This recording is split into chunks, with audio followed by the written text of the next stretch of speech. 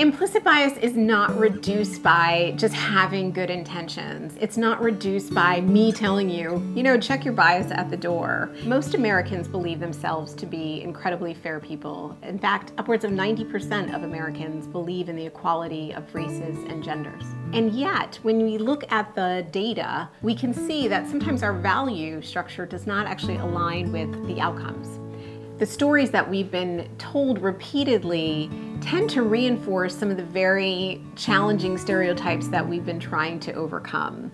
I'm Alexis McGill Johnson. I'm co-founder and executive director of the Perception Institute. Perception Institute is a consortium of researchers, mostly social psychologists and other strategists, who come together to translate some of the way our brain works, literally how our brains and bodies react to identity differences. Everything that we are exposed to impacts our brain. Everything we read, the associations that we see in our newspaper, in our magazines, in the literature that we read, all impacts how we interpret the world. Let's experience our unconscious networks. How many triangles do you see in this picture? How many people got 5? How many people got 9? The answer is 0. No actual lines, right? No 3 sides, no 3 angles. So what happened? Our brains filled in information when there was none there.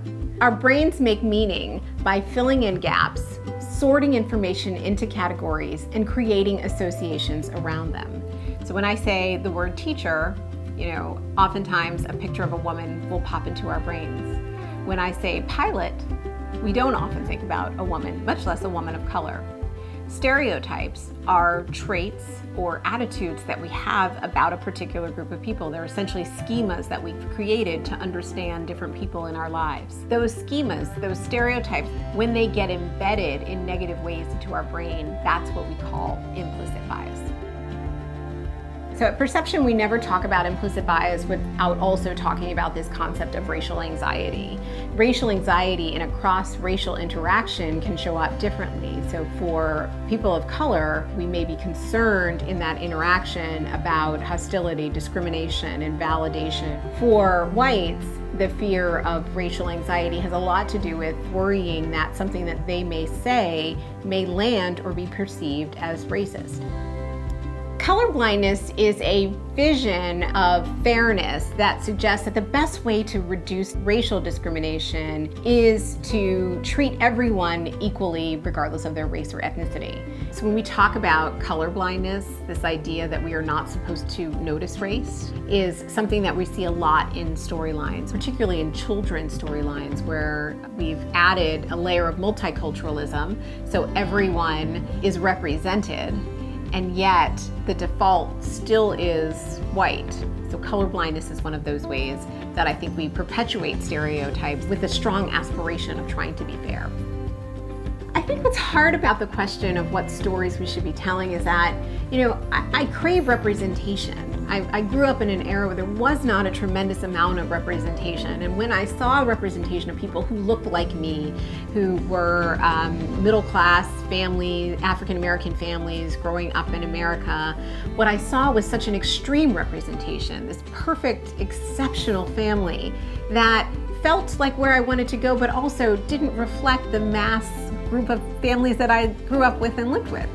I completely celebrate Obama and Oprah and Beyonce, but I kind of want a hashtag Black mediocrity. What is it about us that is just so average that we all have the capacity and the systems and structures that allow us to achieve excellence at some point? And if we don't embrace the normalization that we all start off kind of in a middling level, we never get the opportunities to be able to excel unless we've already excelled.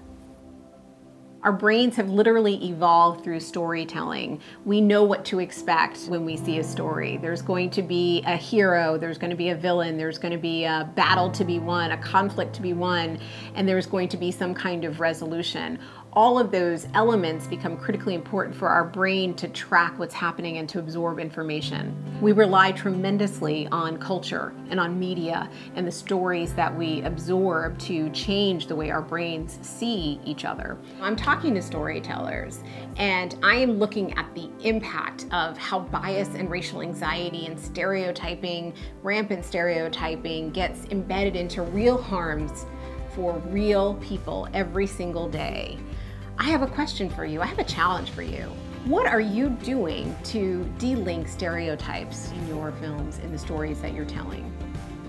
As a storyteller, you have a choice. Are you promoting an aspiration like colorblindness and meritocracy, or are you trying to actually find ways to de-link those stereotypes and allow your characters to show up as fully formed individuals who are very conscious and unapologetic about their social identity, but also are counter-stereotyping the ways in which we normally see them?